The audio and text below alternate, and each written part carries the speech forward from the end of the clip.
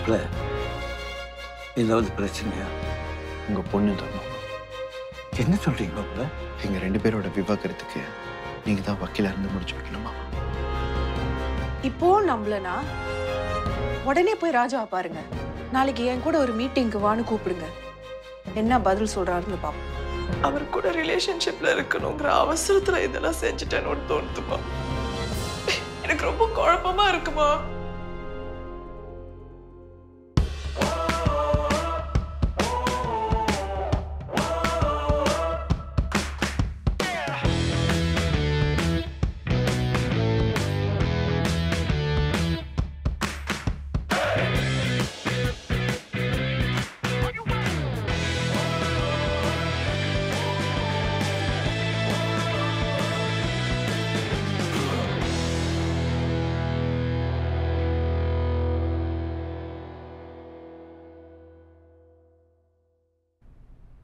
உங்க எல்லாரையும் நான் எதுக்காக இங்க வர சொன்னேன்னு தெரியுமா?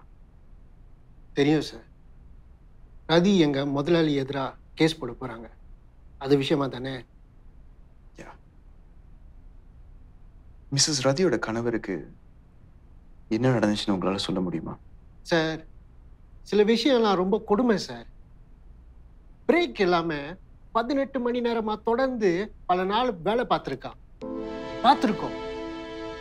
அதனால முடியலன்னு சொல்லி கூட ஓவர் டைம் காசு போனஸ்லாம் தரேன்னு ஆசை காட்டி அநியாயமா எங்களை வேலை வாங்கினாங்க. கடைசியில் அந்த காசையும் கொடுக்கல சார். நியாயமா அவருக்கு சேர வேண்டிய காசை கேட்க போறப்ப அவரை கேவலப்படுத்தி கெட்ட வார்த்தையில திட்டினாங்க சார். அவருக்கு கோபம் வந்து எதிர்த்து பேசணும்னு அவரோட ஆளுங்க எல்லாம் சேர்ந்து அவர் ஓங்கி அரைஞ்சிட்டாங்க சார். எட்டி உதைச்சாங்க சார். மற்றவங்க முன்னாடி இப்படி நடந்தோடனே அவர் மனசு கூனி குறுகி அவமானப்பட்டு அந்த இடத்த விட்டு போனவர் திடீர்னு இப்படி பண்ணிட்டார் சார். அதையும் தாண்டி அங்க இருக்கிற ஒர்க்கர்ஸ்க்கு எல்லாம் சேஃப்டியே கிடையாது. ரொம்ப ரிஸ்க் எடுத்துட்டு தான் நம்ம வேலை செஞ்சுட்டு இருக்கோம். எப்ப வேணா என்ன வேணா ஆகலாம்னு அந்த பயத்துல தான் நம்ம வேலை செஞ்சுட்டு இருக்கோம்.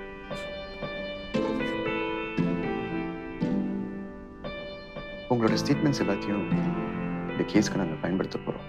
இந்த கேஸை அடுத்த கட்டத்துக்கு கொண்டு போறதுக்கு இதெல்லாம் ரொம்ப முக்கியமா இருக்கும். உங்க கம்பெனிக்கு எதிராக முன் வந்து சாட்சி சொன்னதுக்கு ரொம்ப நன்றி சார். எங்களோட ஃப்ரெண்ட் உயிர் போனது எங்களுக்கு வருத்தமும் மிஸ்ஸஸ் ரதி மேலேயும் நிறைய மரியாதை இருக்கு. ஆனா இதனால எங்களோட பொழப்பு என்ன வருது?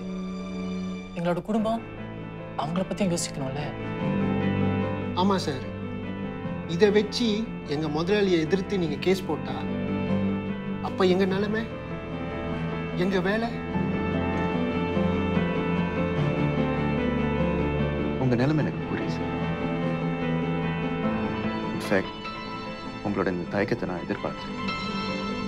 அதனால தான் எல்லாரையும் உடனே சந்திக்கணும்னு என்கிட்ட கேட்டேன்.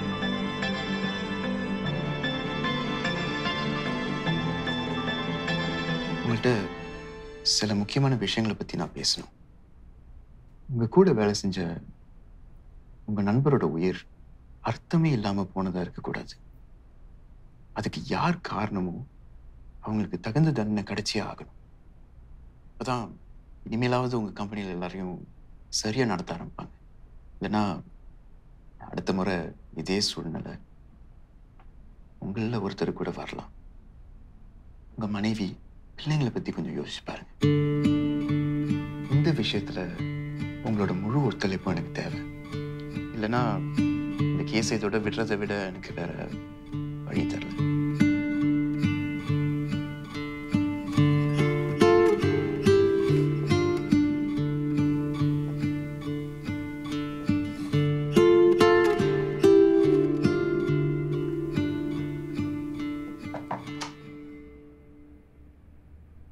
Dore, come.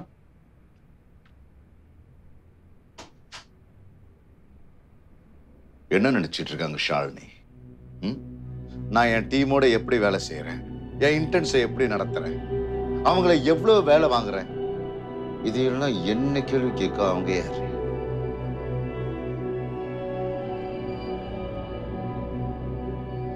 Calm down. Ritika பத்தி தானே? ஷாலினி ரித்திகா விஷயத்தை பத்தி என்கிட்ட பேசினப்பே இதில் தலையிட வேண்டாம்னு சொல்லியிருந்தேன். இருந்தும் அவங்க வந்து உங்ககிட்ட பேசியிருக்காங்கன்னா எனக்கே ஆச்சரியமா இருக்கு. இது நடந்திருக்க கூடாது. அவங்களுக்காக நான் மன்னிப்பு கேட்டுக்கிறேன்.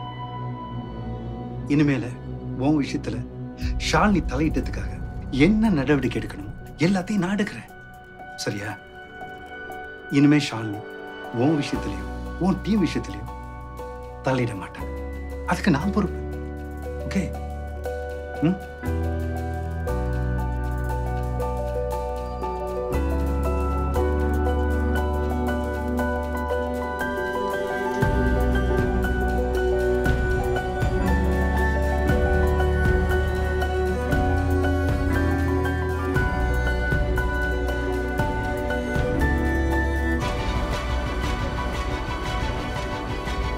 நேரம் நீங்களே படிச்சிருப்பீங்க நம்புறேன். நீங்கள் சொன்னது எல்லாமே ஸ்டேட்மெண்ட்டாக உங்கள் முன்னாடி இருக்க டாக்குமெண்ட்டில் இருக்குது. அதெல்லாம் உண்மைன்னு நீங்கள் ஒரு ஸ்டாச்சுரி டெக்ளரேஷன் செய்யணும். சட்டமுறைப்படி செய்கிற ஒரு உறுதிமொழி மாரி. ஒரு சாட்சியாக நீங்கள் சொல்கிறதெல்லாம் உண்மை, பொய் இல்லைன்னு உறுதிப்படுத்தினா தான் மிஸ்ஸஸ் ரதியோட கேஸ் எடுபடும். நாம் எதிர்க்கிறது உங்கள் முதலாளியை. இன்னிலேருந்து இது கோர்ட்டுக்கு போகிற வரைக்கும் என்ன வேணாலும் நடக்கலாம். மிஸ்ஸஸ் ரதியோட போராட்டம் அர்த்தமுள்ளதாக இருக்கிறதுக்கு என்னால் ஆன எல்லாத்தையும் நான் செஞ்சு தான் ஆகணும். அதுக்கு தான் இது எல்லாமே. இவர் மிஸ்டர் ராமகிருஷ்ணன் வேற ஒரு ஃபேர்மில் லாயராக இருக்காரு. இவருக்கு முன்னால் தான் இது எல்லாமே உண்மைன்னு நீங்கள் ஒரு சத்திய பிரமாணம் எடுக்கணும். Mister Rama please. திரு குகன்ராஜ், திரு தில்லைவேந்தன், திரு உதயகுமார்,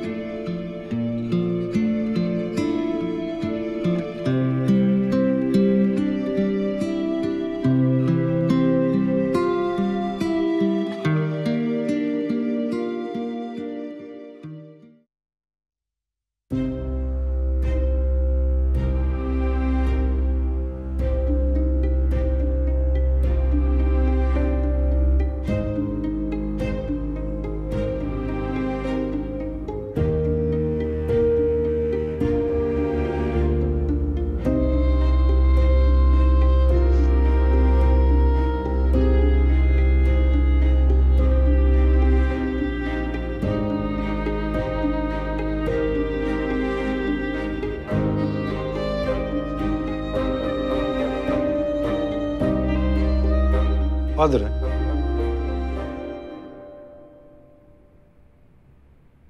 நான் இன்னும் ஷாலினிகிட்ட பேசல. கண்டிப்பா இன்னைக்குள்ள பேசுறேன்.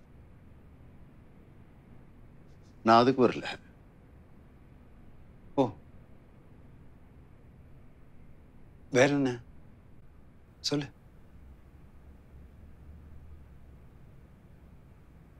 நாளைக்கு காலையிலே நான் உன்னை வெயிட் பண்ணலாமா? ஒரு முக்கியமான விஷயம் கூட டிஸ்கஸ் பண்ணோம். அவசரமானது கூட. காலையிலே ஒரு 10:30 மணி போல.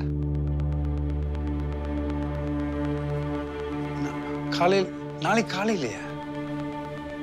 ஆமா. ஏன் ஏதாவது இருக்கா?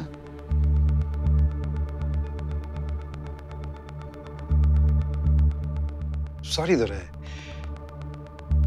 நாளைக்கு காலையில நான் ரொம்ப பிஸி. 2-3 மீட்டிங் இருக்கு. அதை இப்போ கேன்சல் பண்ண முடியாது. அவ்வளவு இம்பார்ட்டனா? அப்படியே மீட்டிங் யார் கூட ராஜா? இம்பார்ட்டன்ட் தான். ஒரு முக்கியமான ஆளு. நீ தானே நம்ம ஃபேமுக்கு பெரிய கிளையன்ட்லாம் பிடிக்கணும், பெரிய பிசினஸ் எல்லாம் கொண்டு வரேன்னு சொன்னேன். அது சம்மந்தமா தான்.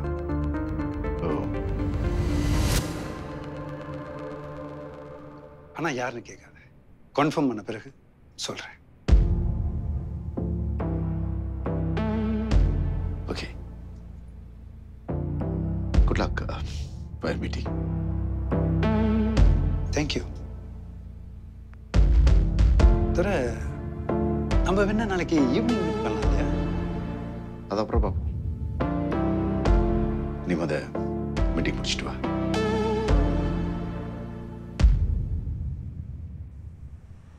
பாய். பாய்.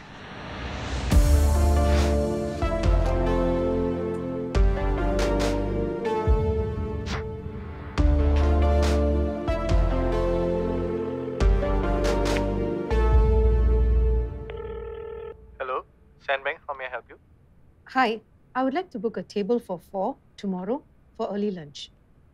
Sure, ma'am. What time? 11 a.m. Thank you. Can you please mention the name in which the booking has been made? Mr. Bala.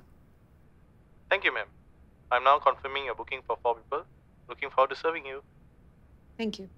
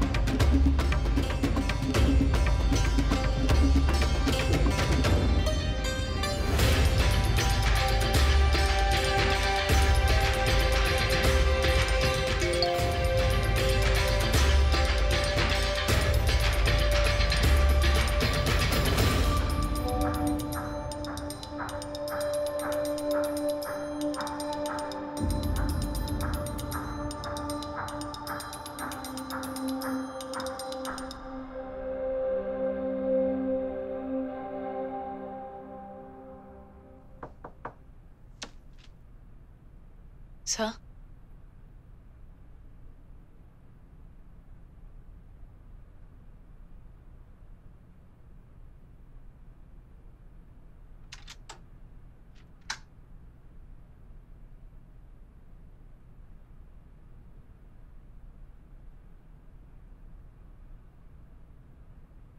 Sir? சொல்லுங்க Geetha. I'm done for the day. நான் கிளம்புறேன் சார். ஓ ஓகே ஓகே ஓகே. சார் ஏதாவது பிரச்சனையா? இல்லை இல்லை, just tired, that's all. நீ கிளம்புமா, நாளைக்கு பார்ப்போம். சார் உங்களுக்கு ஏதாவது வேலை இருந்துச்சுன்னா என்கிட்ட கொடுங்க சார், நான் செஞ்சு முடிக்கிறேன். நீங்கள் ஸ்ட்ரெஸ் பண்ண வேணாம்.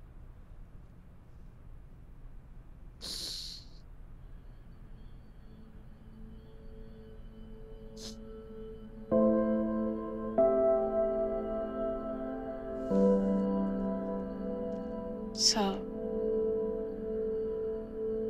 வேற ஏதாவது பிரச்சனையா சார்?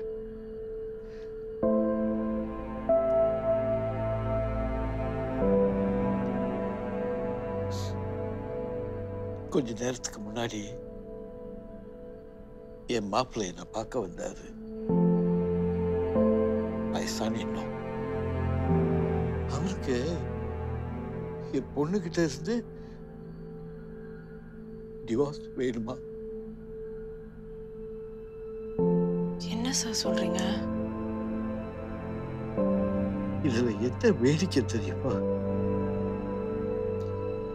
நான் அவரை ரெப்ரசன்ட் பண்ணி இந்த டிவோர்ஸை வாங்கி கொடுக்கணும்னு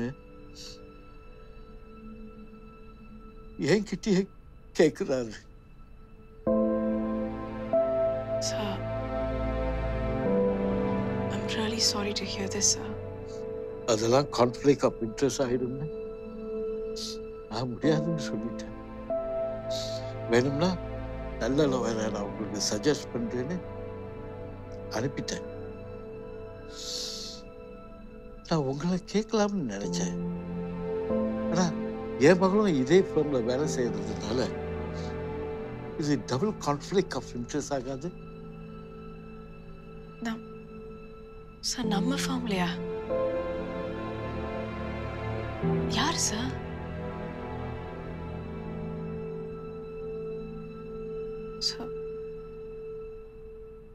சார் ஷாலினி உங்க பொண்ணா?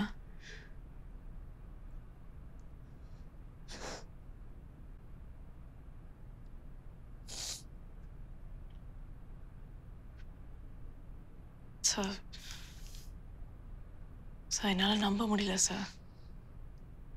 இத்தனை நாளாக நம்ம ஃபர்மில் இதை பற்றி யாருக்குமே தெரியாதா சார்? துரைக்கும் ராஜாவுக்கும் தெரியும். அது கூட அவன் இந்த ஃபேர்ம்ல சேர்ந்ததுக்கு பிறகுதான் என் மூலமா எல்லாருக்கும் தெரிய வந்துச்சு. அதுக்கு கூட அவன் என் மேல எவ்வளவு கோவப்பட்டான் தெரியுமா? சொந்த காலில் நிக்கணும், யாருதான் இவனு வாழக்கூடாதுன்னு அவன் வீராப்பா வளர்ந்துட்டா கீதா. யாருக்குமே தெரியாது. நீ போய் கேட்காத, உங்களை ரொம்ப கோபப்படுவா. இல்லை சார், நான் அவங்க கிட்ட போய் கேட்க மாட்டேன். நம்ம ஃபேமிலியும் யார்கிட்டயும் இதை பற்றி பேச மாட்டேன் சார். Thank you thank you. நீ கிளம்பு கீதா, ரொம்ப லேட் ஆயிடுச்சு. இல்லை sir, no problem. You take care sir. உங்களுக்கு ஏதாவது உதவி வேணும்னா என்கிட்ட தயங்காம கேளுங்க சார். ஒன்றும் பிரச்சனை இல்லை. Sure, man.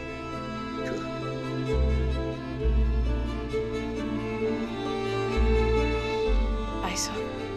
Bye, Gita.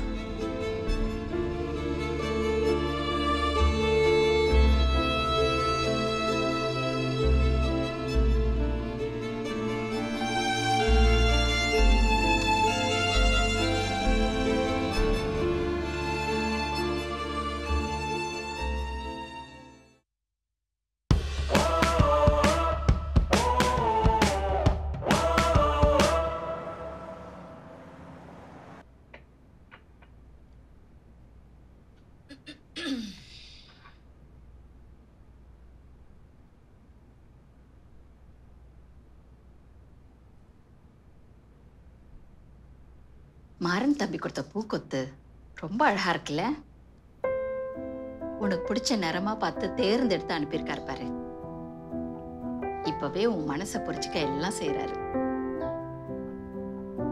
Geetha, காலையில பசியார வேணான்னு சொன்ன சரி, இப்ப காஃபியை கூட குடிக்காம அப்படியே உட்கார்ந்துருக்க. ஏதாவது பேக் பண்ணி தரவா? லைட்டா சாண்ட்விச்? வேணாமா, எனக்கு பசிக்கல.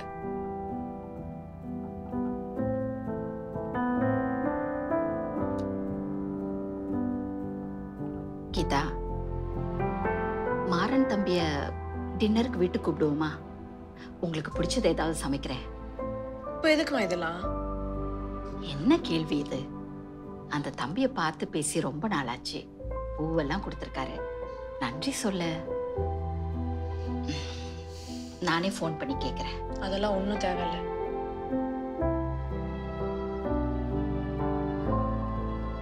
சரி, நானே கூப்பிடுறேன். நான் இப்போ வேலைக்கு போறேன், சரியா?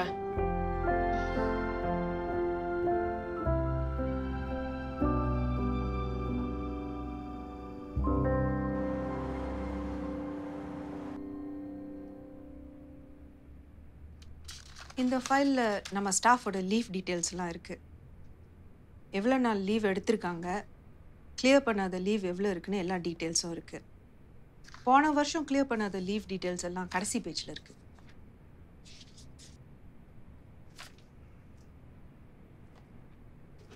இந்த ஃபைலில் office expenses, பென்ட்ரி, stationary, transport claim, அப்புறம் கிளையண்ட் என்டர்டெயின்மெண்ட் எல்லாத்தையும் தனித்தனியாக நான் பிரித்து வச்சுருக்கேன்.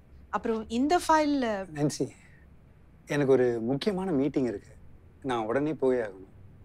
நீங்கள் என்ன பண்ணுங்கள், இந்த ஃபைல் இங்கே வச்சுருங்க, நான் வந்து பார்த்துக்கிறேன். ஓகே, எப்போ வருவீங்கன்னு சொல்லுங்கள், நான் வெயிட் பண்ணுறேன். ஏன்னா எல்லாத்தையும் உங்கள்கிட்ட எக்ஸ்பிளைன் பண்ணால் தான் புரியும், இல்லைன்னா புரியாது. லான்ச் முடிஞ்சு ஒரு 3-4 மணி ஆகலாம். என் மீட்டிங் கொஞ்சம் முன்னப்பின்ன ஆகலாம். சில முக்கியமான விஷயங்கள் நான் டிஸ்கஸ் பண்ண வேண்டியது இருக்கு.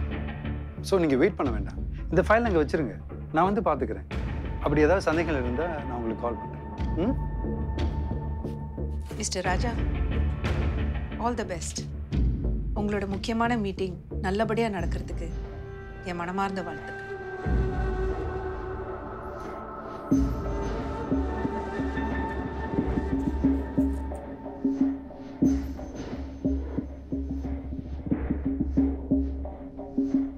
ராஜா கிளம்பியாச்சு தோற.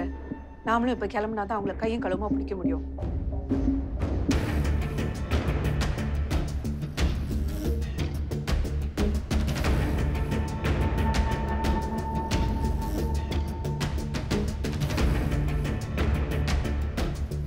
ராஜா இப்படி பண்ணுவான்னு நான் கொஞ்சம் கூட எதிர்பார்க்கல நினைச்சு. இத்தனை வருஷமா ஒன்னா பயணம் பண்ணி எல்லா நல்ல விஷயங்களையும் என் கூட சேர்ந்து அனுபவிச்சுட்டு எப்படி மனசு வருது?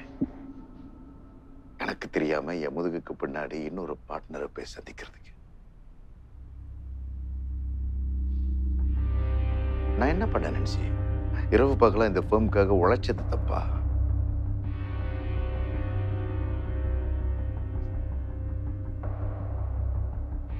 எப்படி மாறணும்? அவரு மாறல துரை. ஆரம்பத்திலேருந்து அவர் தப்பா தான் இருக்காரு. அது நீங்க இப்பதான் சரியா பார்க்க ஆரம்பிச்சிருக்கீங்க. காலம் எல்லா உண்மையும் ஒரு நாளைக்கு வெளியே கொண்டு வரும். தெரியல நினைச்சு. எனக்கு என்னமோ இப்ப கூட ராஜா எனக்கு துரோகம் பண்ண மாட்டான்னு தான் தோணுது.